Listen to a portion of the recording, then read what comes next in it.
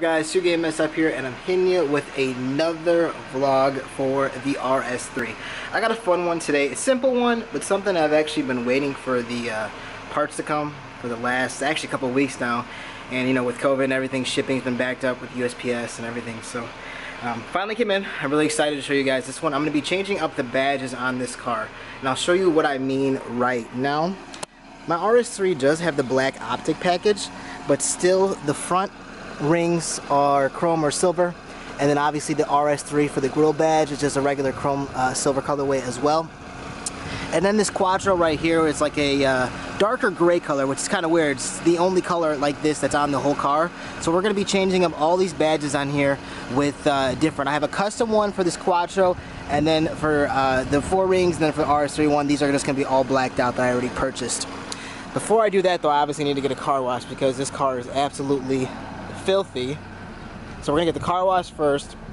A funny story is actually this car already came with the black ring badges on the back and then the RS3 on that. I did buy new ones just because I thought the quality wasn't the best on these. I'm not sure if I'm gonna actually get to installing them today, but I'm definitely gonna do the ones in the front.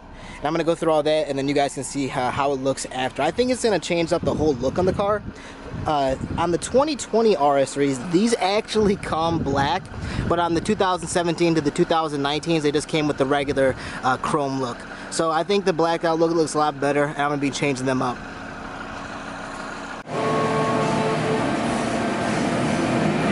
It's cool though, man. If you want to make this shit look nice, you gotta put a little money into it. Yep. Alrighty, she's back from the car wash, and she is officially clean and ready to go. I'm just gonna wipe down a little bit more by the badges and stuff because the car still might be a little bit wet because I literally just got done right now, and then we're gonna go from there. Alright, let's start off first with the front grill badges. These are actually really easy to get off. You don't have to take off the bumper or anything like that. Typically what I would use for a lot of my stuff for like little small insulation pieces, it's just this plastic piece, and I would put it in here. I tried earlier to see if it would work, but just the way that the rings are in there, they're actually kind of tight, so I'm going to actually use a screwdriver instead. But how it works is you just go in the corner right here. I would recommend starting with the right hand corner. Just putting that in here, and you literally just prop it open, and these little prongs come out, and you just pull it out. That's going to be the easiest way to do it. I would, like I said, I would typically use this, but the way that it is, it's on there really tight, and I'm just going to use a screwdriver, and I'm just going to put a microfiber cloth on the back so I don't scratch up the car at all. Alrighty. I just got it loosened up a little bit, but literally all you're going to do after you get like that is literally it just comes right off. And you see little prongs right here, and these clips, just pull it from there. I'm going to put my screwdriver down, and it literally just comes right off, just like that. Couldn't be any easier, and that's just how you take them off right there. Next what I'm going to do is I'm just going to clean up the space just a little bit, because obviously there's a lot of dirt and stuff, because these badges haven't came off since the car was built. So just cleaning this off a little bit with my microfiber cloth. And we're going to go get the black badges that I have right here. Looks so much better. And like I said before, it literally just clips right in, so you don't have to do anything crazy. And as you can see, I haven't popped it in yet, but I'm just going to show you real quick. That's literally just how it goes in there. And we're just going to clip it and spot in place. But it's going to need, you need 2 hands for this one, so I'm just going to turn the camera off for this one. Oh man, it looks so much better with the black grill badges. Next, onto the RS3 front badge. I loosened it up a little bit just so you guys can see, but you get the same screwdriver that you had before, and on the back there's a little end piece right here. Hopefully my camera can pick it up. And all you do is you push on this tab right here, and then that loosens up, and that allows you to get the RS3 badge out there. Once you have it loose, as you can see right there, and then you're just going to pull the badge piece out, just wiggle it a little bit, and just like that, we got the RS3 out, the stock one. Next, we're putting on the nice black logo. Again, I'm just going to clean up the car a little bit with my microfiber cloth, and make sure it looks a little bit better, because obviously this part hasn't been cleaned in a long time.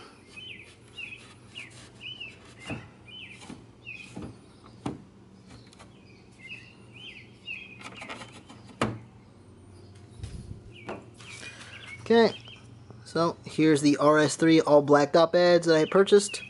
And again, this is clips on. It's not even as intricate as this one. This one has like a back piece to it. This one, it just has a clip on. So this is even easier. Technically, you can put it wherever you want. I'm just going to put it in the exact same spot that the car was in originally, because I think that looked the nicest for the RS3. I'm just going to clip that on there. Again, I think this is something I'm going to need two hands for again, so I'm going to turn the camera off for this one, and then I'll just clip it on right there. Alright guys, we got the black RS3 badge in, and obviously the 4 rings badge in. I ended up actually using the back clip from the stock one, just because I felt like it fit a little bit more snug in with the back clip. So I just used the back clip that was on that, and then just went through the back of this. And then it just holds in the grill right there, as you can see through the back. You don't have to, you can just use the regular one, but I think it fits a little bit better and it makes it a little bit more snug. And obviously this car's not slow, so if you're driving fast, I don't want it to fall off. Next, all we're going to do is take out this Quattro so I can put in my custom lettering. You can use whatever you want. A lot of people use tooth floss, and they'll just go underneath the letters and kind of like twirl it and get off that way. I like to do it the old school way. I just use a hair dryer. I get it all hot, and then when it gets sticky, I just pull it right off, and it comes off real easy. You can do it either way you want. I'm just going to use the hair dryer, and I'm going to get these letters off. Alrighty, the Quattro is gone from the bottom. Now I'm just going to clean the residue and little sticky parts that's left over there with my cloth and get that all nice and clean. And then I'm going to put my custom badging on. I'm really excited to get this on the car. It's red. I think it'll make it pop a lot more just than that old gray did. I'm really excited to get this back on, so I'm just going to clean it off again with my microfiber cloth, make sure it's all good to go, and then stick these on. These are just 3M, so they just stick right on, and then these should look real good. So I'm just clean it off, stick these on, and then we'll go from there. Alright guys, here is the final look. Man, it really changes up the way the car looks. I absolutely love it with this all blacked out look that's going on. So we changed the chrome or silver 4-ring badges on the front grille to all black. Changed the RS3 badge all blacked out as well. And then the custom for the Quattro, obviously I did not like the gray. I didn't think it looked at all with this car because there's no gray on this car at all. Changed that to the custom red. I know some people are going to ask me where I got that from. There's a page on Facebook called Black Labels, all one word except for the S, and labels is a Z, and they do custom badging. They can do any color that you want. I chose red because, you know, I'm going for a black, white, and red look for my my RS3. They are shipping overseas, so shipping does take quite a bit. It took about a month for me to get it. I know I talked about this at the beginning of the video, but again, that was from overseas, and with COVID and everything, I know that shipping has been taking longer than expected. All in all, I absolutely love the look. I think this is really easy details that make the car really pop out. I decided I'm not going to do the back badges today because they honestly look fine. I'll do it again when I have a little bit more free time. But again, guys, just quick little vlog today of putting the new badges on my RS3.